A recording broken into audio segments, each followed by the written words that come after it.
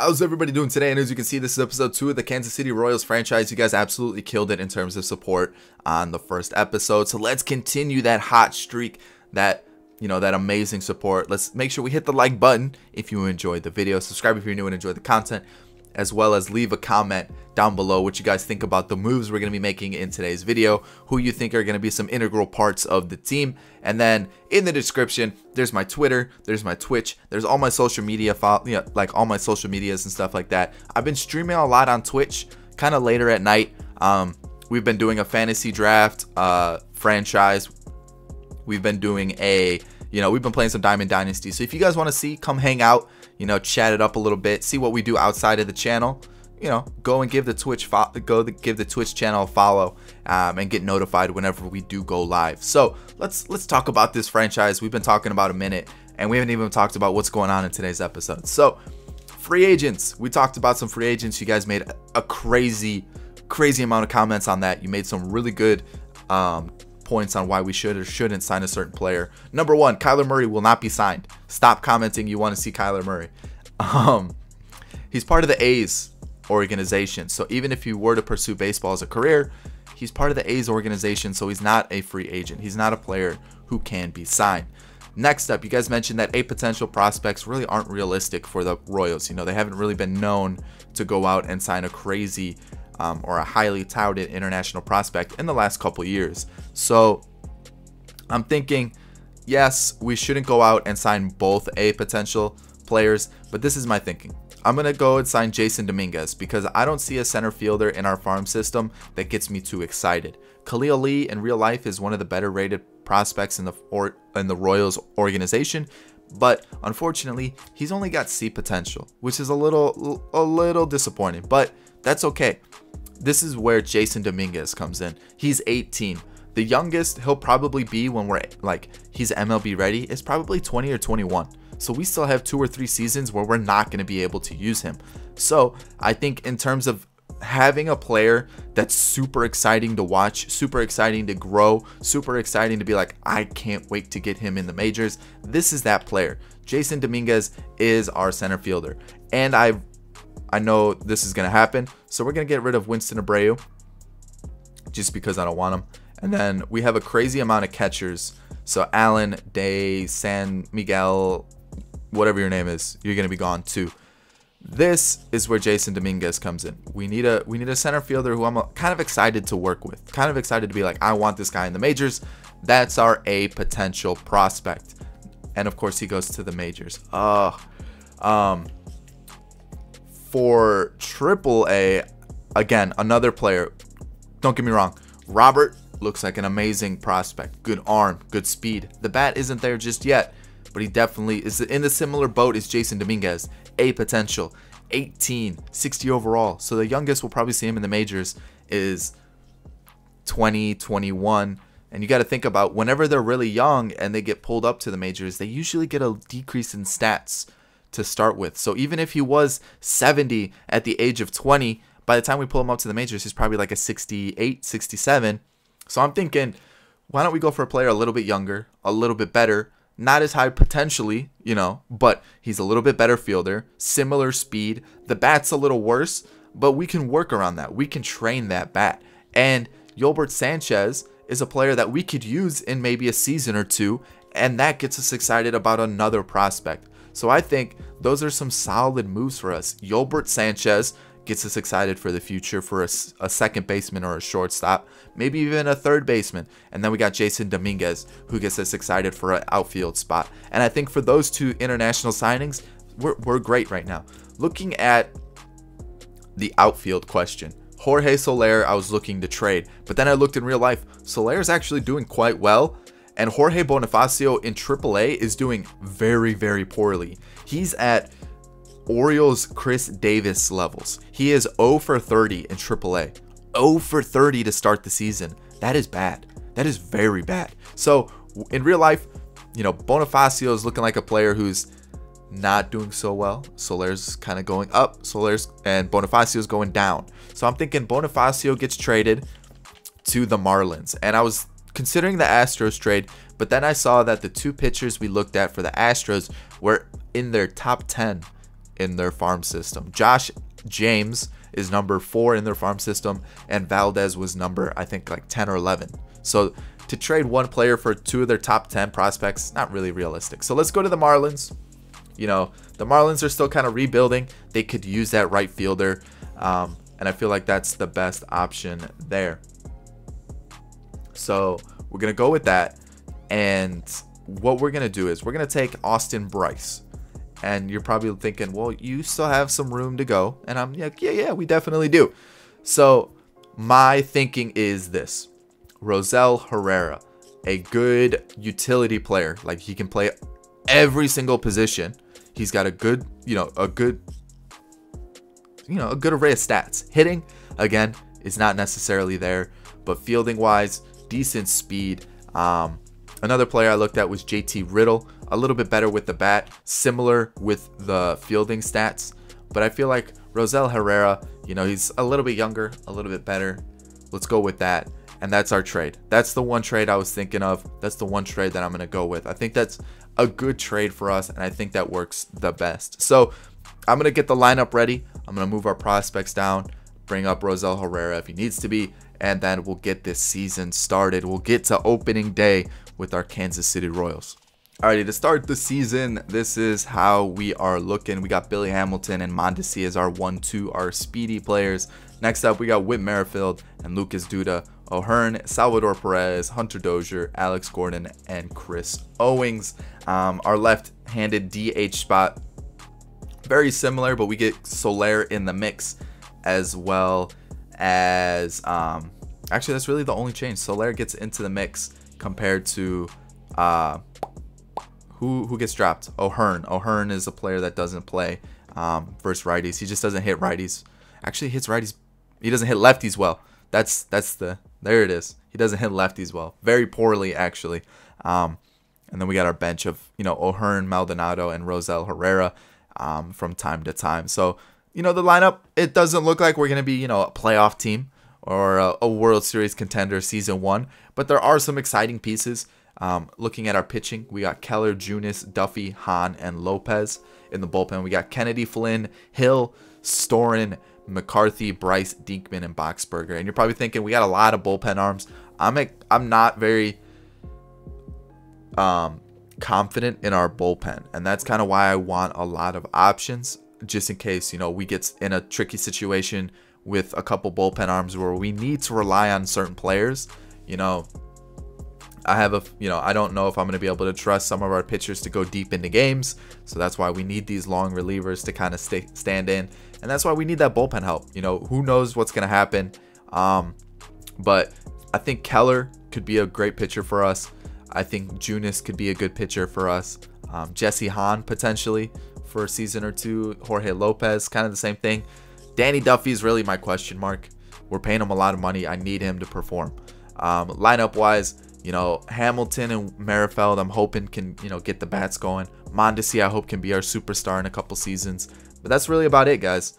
I'm excited to see how this team does. We're taking on the White Sox opening day.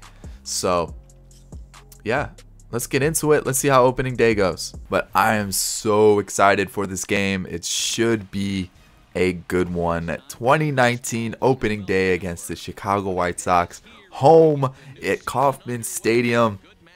I'm actually really psyched about this. I'm excited to see how things go with this Kansas City Royals team. I'm excited. I'm really excited to see how Billy Hamilton does, Mondesi, Merrifield. We got Salvi playing this year, even though in real life he is injured. But I'm excited. I know it's gonna be difficult. We're gonna be playing on Hall of Fame. If it's too easy, then we'll obviously bump it up to Legend. But here we are last year. We're at the bottom for almost everything, in terms of ERA, saves, and pitching. We have our quote unquote ace in Keller taking the mound for us. They've got Irvin Santana, but it should be a good game here. Whew, I'm psyched. So here's the Chicago White Sox lineup. They have Anderson, Sanchez, Abreu, Palka, Alonso, Eloy Jimenez, Wellington Castillo, Yohan Moncada. And I didn't get to the last one. We got Brad Keller on the mound for our opening day. 20 starts last year, 9-6 record. Pretty solid ERA, 3.08. It's respectable. Let's see if he can repeat that this season. We went with a little bit of an alternate jersey with the kind of the gold trim around the numbers and the hat, rather than just the all white and blue that the Royals usually go with. I'm excited. We'll see how we line up defensively. We got Alex Gordon, Hamilton in center, and right we have Chris Owens. Third base, Dozier, Mondesi at short with Merrifield at second. Duda at first, I believe it is. And then behind the dish, we got Salvi. So it should be a good game. It should be a good one. Here we go. First pitch of the season. And we're going to start it off right here. And the first pitch of the ball game is taken for a called strike one, and a new season of baseball is underway. Up a bit as the afternoon goes on, but still just 52 degrees here at game time. And Tim Anderson goes down swinging on a horrible pitch down in the dirt. All right, not a bad start.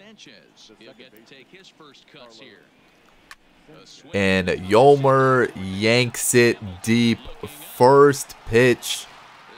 No doubt about that one. I missed my spot for sure. And I was questioning if we were actually on Hall of Fame, because Tim Anderson swung at a horrible pitch. He didn't swing at two pitches that I missed my spot pretty big. Like, I missed my spot by a lot. But Yolmer takes first pitch fastball and just crushes it to right center field. There was no doubt about that one. That was absolutely destroyed. And I got to see where the spot was, because you know, the fastball missed. The fastball definitely missed. But yeah, it was missed by a bit. You know, I wanted it low and away. It ended up being way up in the zone.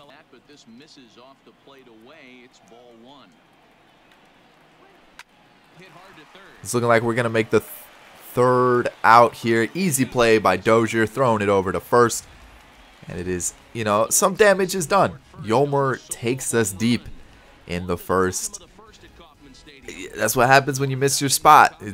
You're going to get taken advantage of. Here's how we are lining up today. Hamilton, Mondesi, Merrifield, Duda, O'Hearn, Salvador Perez, Dozier, Owens, and Alex Gordon rounding up the lineup. Irving Santana's on the mound for the White Sox. 5 games last year, 0-1 on the record, and a pretty high ERA with 8. Hopefully we can, you know, we can put our bats, get the bats going, and you know, get some offense rolling. You know, I want the offense to get going. We're gonna need it. You know, like I said, I'm not too confident in the way our pitching staff looks like. So we're definitely gonna need to score some runs. So hopefully, you know, our 1-2 punch of Hamilton and Mondesi can get us started off right. 1-2 count. That was a strike.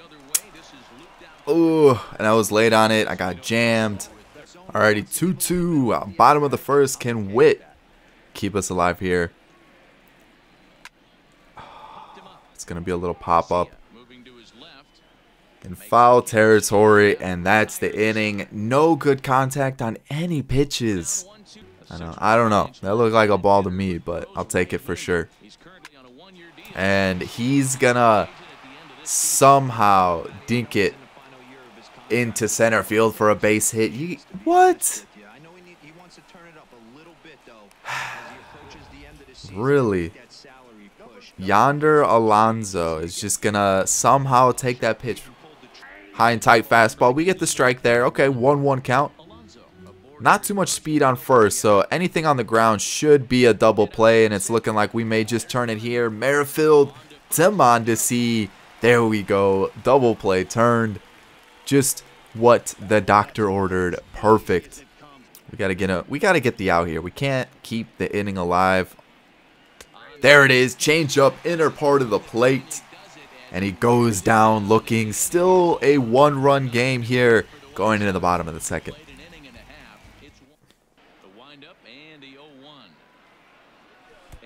And Duda takes one in the hip.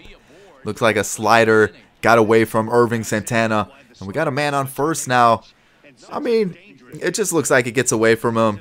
Duda wears it. Kind of takes it off the butt. Hunter Dozier's up. Salvi you know, late week hit, pops it up to second.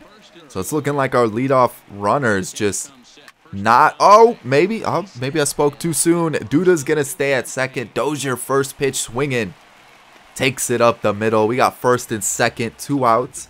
Maybe a little late, you know, just maybe some you know, 2-out magic is gonna happen this inning. Couldn't think about what I was gonna say. We got Alex Gordon up.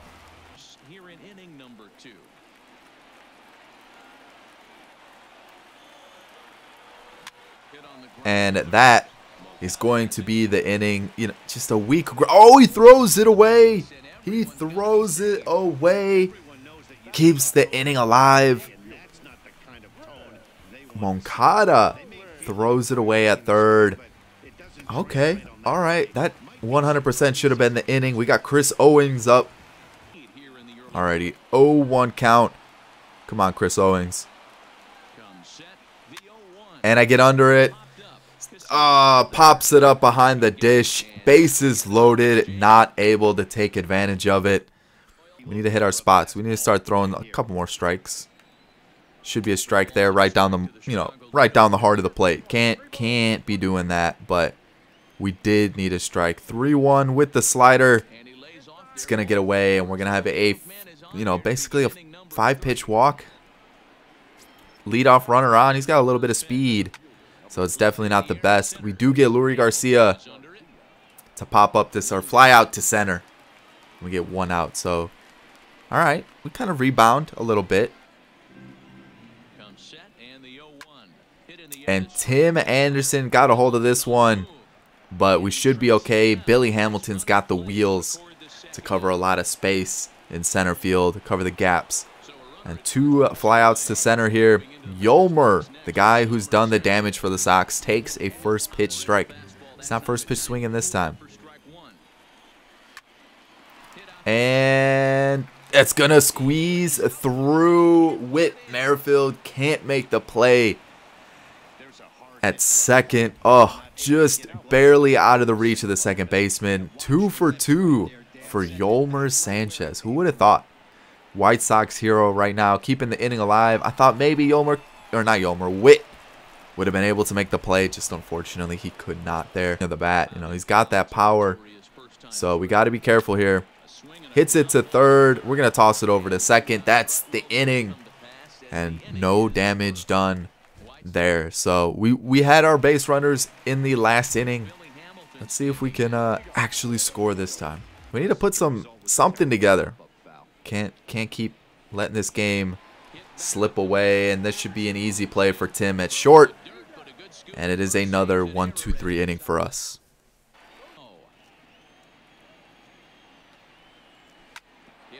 And it is a base hit for, I want to say that was Polka. Somehow just gets a piece of it. You know, we missed our spot again. Daniel Polka's going to take it up the middle. 50 speed on first. Missed it. I mean, Polka's got some power, so we're lucky he didn't take that deep. Man on first to lead off the inning for the White Sox. Yonder Alonso was able to poke one up the middle last time, so hopefully maybe we can keep it on the ground, get a double play here. And that's just what we're talking about, and it's looking like the second double play is going to be turned for us Royals. Mondesi to Merrifield this time. Merrifield throws it over to first. Easy as you like. After 2 breaking pitches, a pretty good chance right now. You're probably going to get something right in the middle of the strike zone to swing it. So if you're, and Salvador Perez, is that going to get down? It is. 18 speed. Rounding first. Should end up here with a double. Could be a little close, but he is going to slide in head first. And a 2-out double keeps the inning alive for the Royals. High fastball, looks like. And he's able to put it to the gap in right center field. Nice double. First of the season for the catcher. And it keeps us alive here in the 4th. Can Hunter Dozier, you know, can he deliver? A base hit should score Salvi. So we should be good.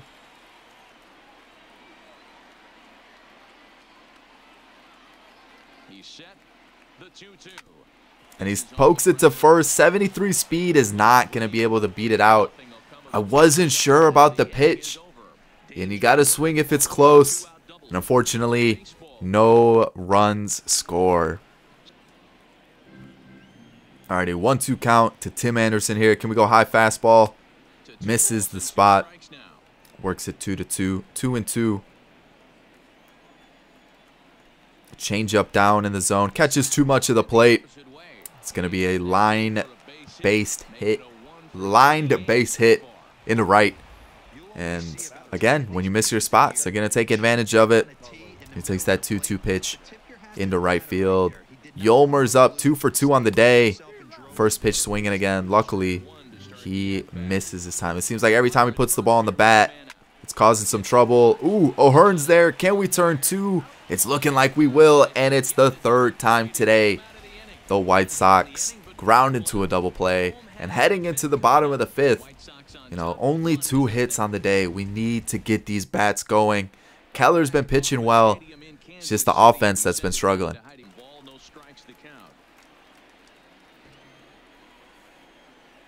Already 1-0 count to Billy. And that is not, it's just not good enough. It's too close to second base. And there it is, a ground out. 0 for 3 days so far for Billy Hamilton. And offense, no offense, we're not going to score. Starts it off with the fastball to Yonder Alonso. So far, so good. We're going to go back to a fastball. 2-seam this time. And he hits it over to O'Hearn. Tosses it over to Keller. And we have a 1-2-3 inning, a bottom of 6. Mondesi leading off for us. Can we get something going? We gotta. Not the best of start there.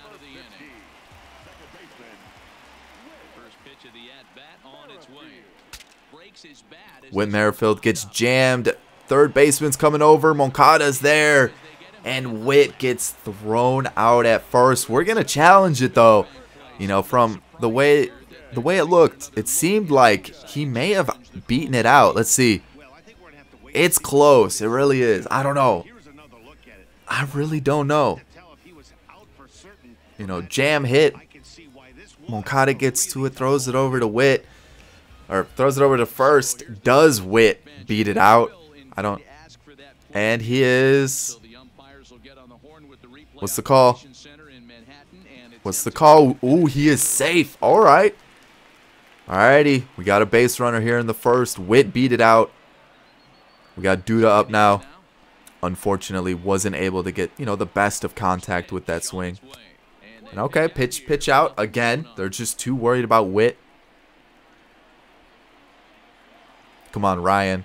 0 for 2 on the day. See if our first baseman can get his season started. And it's just unable to. Just not able to get any good contact on any of these pitches. It seems like every time we put the bat on the ball, it's a pretty weakly hit pitch. So we're going to see if Keller can get through 7. Got Eloy up. First pitch strike. Generous call, but we will take it. 0-2 count. High fastball.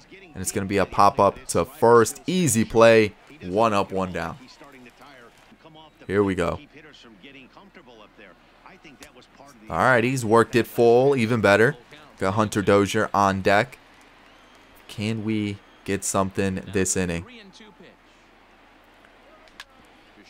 Little early on the fastball. Tim Anderson bobbles it and then throws it away. Unfortunately, you know, I'm just going to keep it. Keep it at the single. Leave it there. You know, 2 errors by Tim Anderson on that play. Gets us a lead off runner. Hunter Dozier's up 1 for 2 on the day. All right. Okay, maybe this is our inning so far. Here we go.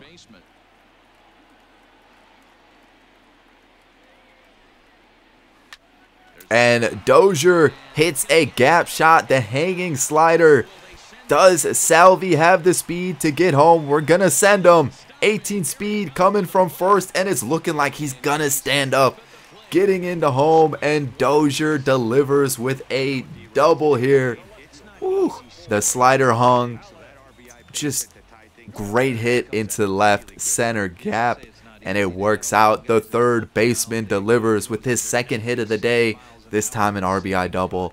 Makes it a 1-1 game. Now the inning, hey, we're threatening now. It's, you know, no outs still. We got Alex Gordon up. There we go. All right, all right. Here we go. Strikes out on the slider. 1 out. Still got a man in scoring position though. And Chris Owens, who's 0 for 2 on the day.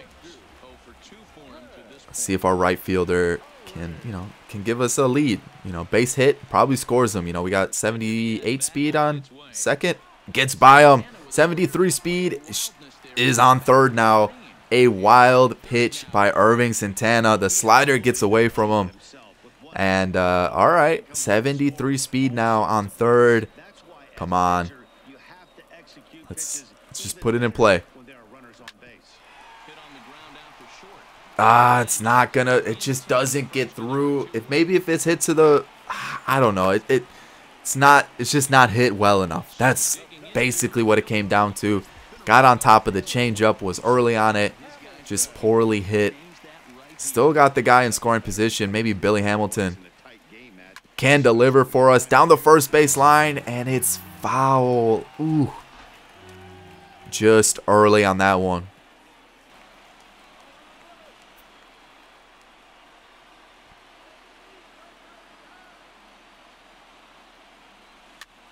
Does it get through? Come on. 97 speed. Does he beat it out? He does. Infield single for Billy Hamilton on a pitch outside of the zone.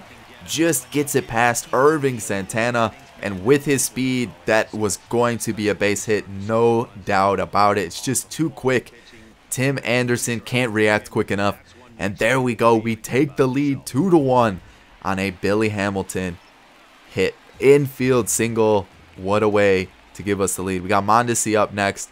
It's Billy Hamilton. We got to send him, right? High fastball. Oh, that's second base all day. Now we got a runner in scoring position. And we're threatening. We're threatening.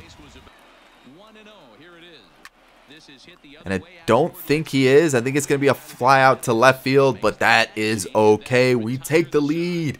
Thanks to 2 runs in the bottom of the 7th. Going into the 8th.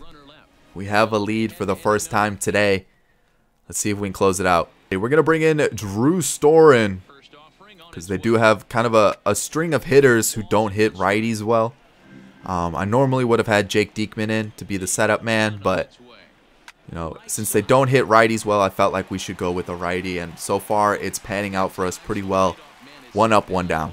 So let's see how this goes. Let's see how it goes. Should be going well. He has a hit so far on the day. See if we can make him 2 for 4. And it looks like he is. Rips it up the middle. First pitch swinging. He's got himself his 2nd single. And another leadoff runner for us. So far, so good.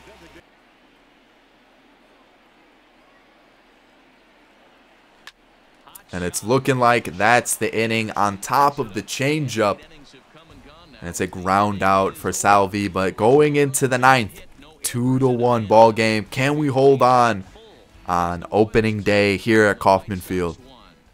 Alrighty, with a string of lefties, we're gonna bring in Diekman. See how this pans out. Facing Yonder Alonso, Daniel Polka, Yonder Alonso, and then they do have Eloy, so that is kind of scary. But we'll have to see how it goes. 1-1 count though. So far, it's looking okay. Nice fastball up in the zone. Gotta be careful. Daniel Polka definitely has some power, and he looks at strike 3, sinker down in the zone. And Diekman records the first out here in the 9th. All right. Yonder Alonso to third. Hunter Dozier makes the play. 2 up, 2 down. They do have Eloy Jimenez up, but Jake Diekman, he's feeling all right. He's feeling all right. Let's see if we can get it. The 3rd out here. Splitter. A little bit too much of the zone there. Way too much of the zone. Got to be careful. Nice little slider. Just misses there. All right. Got to be careful. Got to be careful for sure. And he swings up the middle, and they do now have a base runner.